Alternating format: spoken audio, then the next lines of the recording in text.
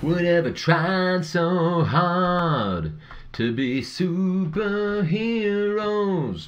Okay, we're looking at the properties of capacitors in circuits, but with resistors. So we're going to call these RC circuits here, the resistor capacitor circuits. So let's take a look at this. Let us set up a circuit with some EMF here, some voltage source, a resistor, and then a parallel plate capacitor. Okay, so here's resistor R, here's cap C.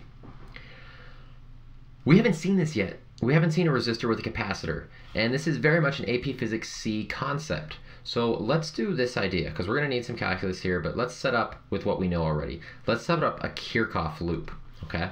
If I set up a Kirchhoff loop, what are my voltage drops as I go around this in this direction?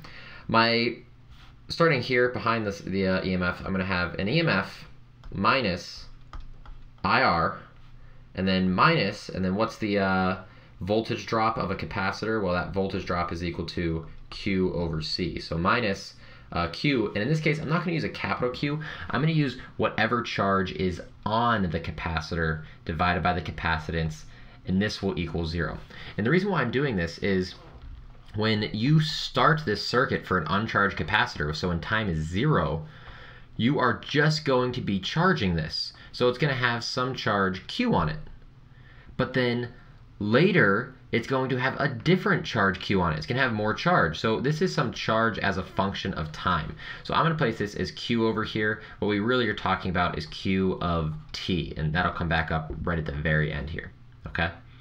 Now, if I want to figure out how does this charge as a function of time, how does that change? How does it increase? How does it decrease if we're charging or discharging a capacitor? What could I do here? Well, now that I've started with this Kirchhoff loop, I can start just diving into some of the heavy mathematics.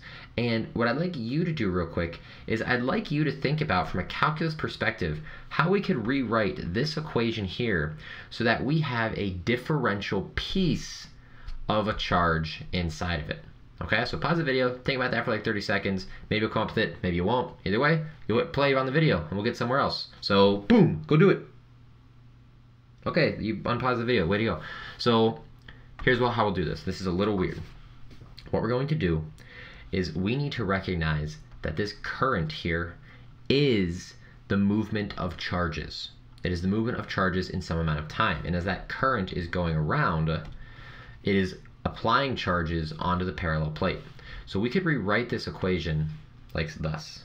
We could say that the EMF minus, and since they're differential pieces, we could say that this is like dq dt, this is the current here, that is the current, multiplied by some resistance minus Q over C equals 0.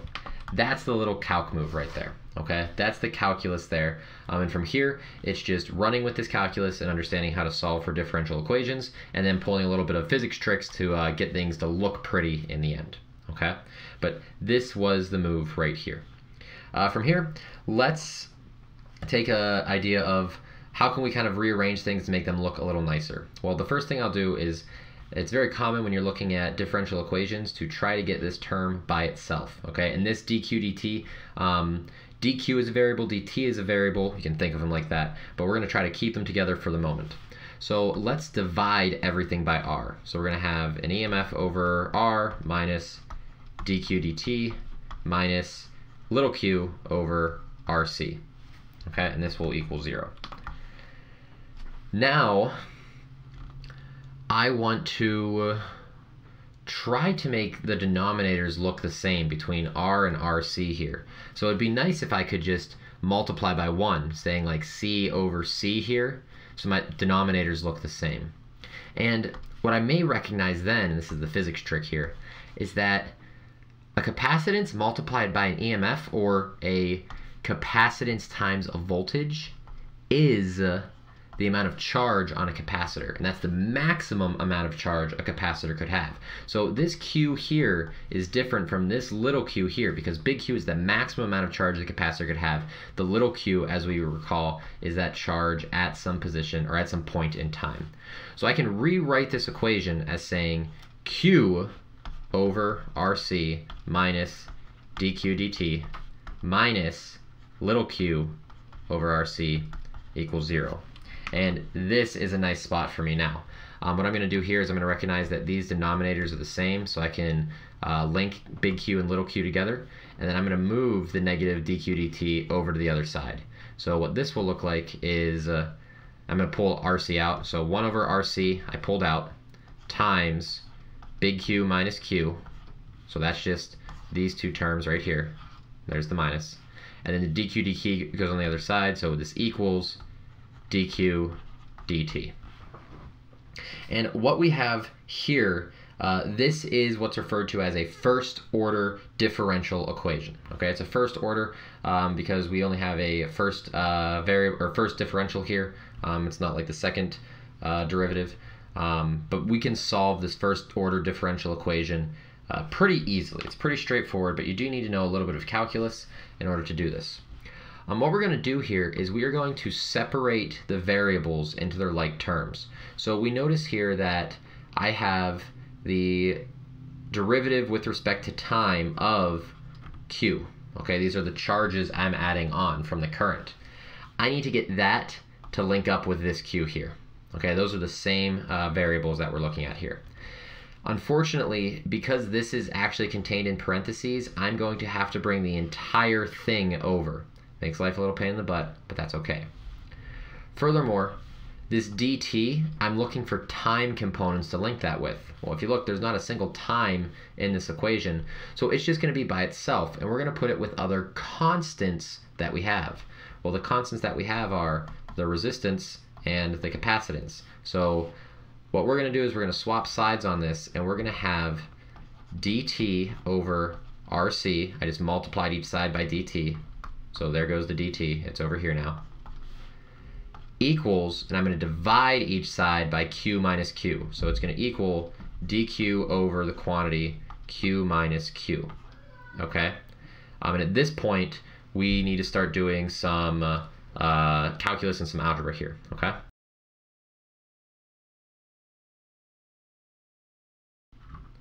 So at this point, how do we solve for this? Well, if we're familiar with calculus, we could notice here that we need to integrate these terms here. Okay, and we're going to integrate our left side from bounds starting at time equals 0 to some time later. I don't know what it is, let's just call it t. On our left side here, we're starting, in this case, let's charge the capacitor. So we're starting from some initial charge 0, and we're charging to some charge q later. And in reality, this is the q of t term we're thinking about. So if we take these integrals here, the one on the left is pretty straightforward if you've been taking calculus. The RC get pulled out of the integrand, and it's just the integral of dt, which is t. So we're going to get t over RC on the left side, and on the right, we need to be a little careful here. On the right-hand side, we've got dq over the quantity q minus q. Well, this is a use of the substitution method. So let's set u equal to q minus q, and that means that du is going to be equal to, well, this capital Q is a constant, so when we take the derivative of that, it's nothing. And this q here is something we take the derivative of, because this is q of t, right? So we're going to get minus here, and that's just going to be minus dq. Well, I don't have a minus dq here. I only have a positive dq. So what we'll have to do is multiply this by -1, and since we do it to this side, we'll have to do it to the left side as well, which means that when we carry this negative down, we're going to have a negative down here, so negative t over RC. Now we can rewrite this integral as the integral, and we'll talk about bounds in a second, but this is going to be negative, well, excuse me, that's not going to be negative. The negative from before is going to get locked into this du term, so it's going to be du over u, which is a very familiar integral with calculus. Now, some people like to change their boundaries based off of what they've done for the u. Personally, I just like to flip them back at the end, so however you like to do boundaries here is fine. I'm going to leave my bounds as 0 to q. Math departments will get mad at me at that because I'm technically in dq and those don't apply, but we'll flip them back in the end and you'll see what I mean. Okay. Now, the integral of du over u is one that we should know, and it is the natural log of u. And that's something that you just need to know there. And what we'll do is once we get that natural log of u, we're going to put back in what we actually had for u. We're going to put back in the q minus q value. Okay, and that's why I don't change my bounds, because I'm going to dump things back in these terms anyways.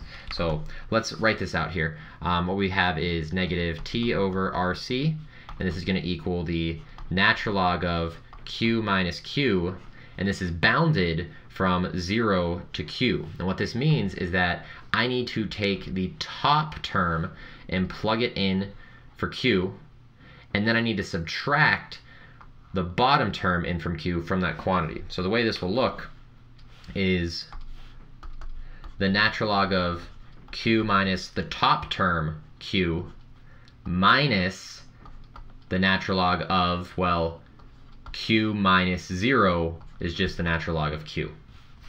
So what we have now, and we can start to see that this is getting a little bit long in the math, but we can do it. Negative t over rc equals, and I need to remember that when I have subtraction of natural logs here, or of logs, we have log rules, I can say this is the same as division. I can divide these. I can say this is the natural log of q minus q over big Q. Okay, and that's a very nice thing to set up there.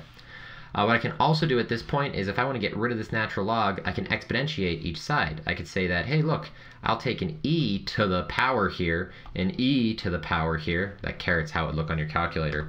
But in this case, when we take the exponential of the natural log, these are going to go away. They're inverse functions of each other. They're going to move each other away from that. Or rather, I shouldn't say functions. They're inverse bases. So what we're going to have now is, let's find a new color. Let's go back to black. We're going to have e to the minus t over rc, because that's the power, equal to q minus q over q. And I could also write that as 1 minus q over q. Okay. If I have this now, I can just clean this up a little bit with some algebra. I'm going to move the q over q over to the other side. I'm going to bring the e term over, just with addition. So I'm going to have q over q equaling 1 minus e to the negative t over rc. And then what I'm going to do is I am going to multiply each side by this q here.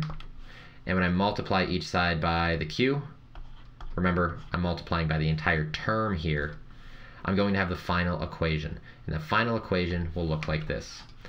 It will say that q of t, the charge on the capacitor as time is ticking, so as a function of time, will equal the total charge available on that capacitor multiplied by 1 minus e to the negative t over rc. Now, there's a few interesting things about this. We know that exponents need to have no units according to them. So if this is seconds up here, this means that r times c actually has units of seconds. And as such, we call this a time constant. We call this RC a tau value. So it's a time constant there. Resistance time capacitance is actually a time. Kind of weird. The other neat thing we see with this is if we were to graph this here, if we were to graph the charge Q as a function, oops, excuse me, that's wrong, charge Q as a function of time, what we'd see is if time is 0 here, e to the 0 power is 1, 1 minus 1 is 0, we're going to start this graph at 0.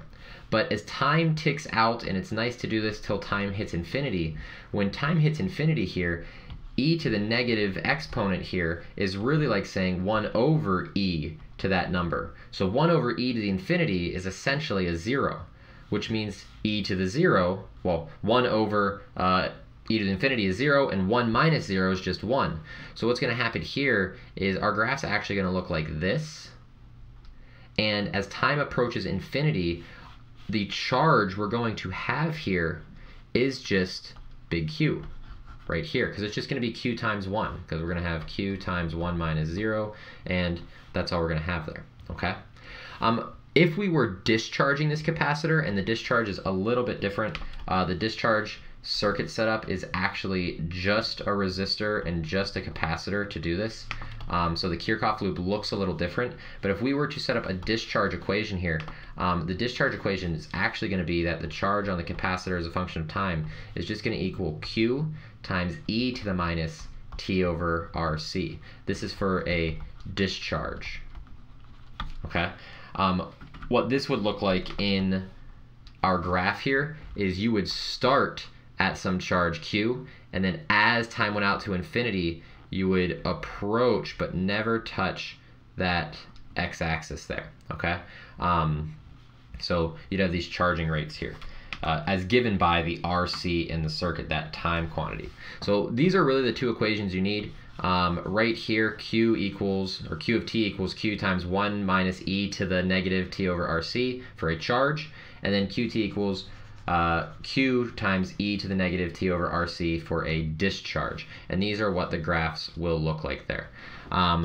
Sometimes the AP test, they ask us to go through all of this math and solve everything and set up that differential equation, which if you're thinking about the word differential equation, you should be thinking about Kirchhoff loops. That's needed in this type of problem. If you don't set up a Kirchhoff loop, you're dead in the water. But hopefully as we do these a few times and you do some examples, you start just recognizing what the solutions need to be. Boom, boom, and you can quickly make your way through this without dealing with all of the nitty-gritty algebra, without dealing with all of the clever little physics tricks we did here. You can just kind of set things up and be like, boom, I know what the answer is, I know what the graphs look like, I'm a champion.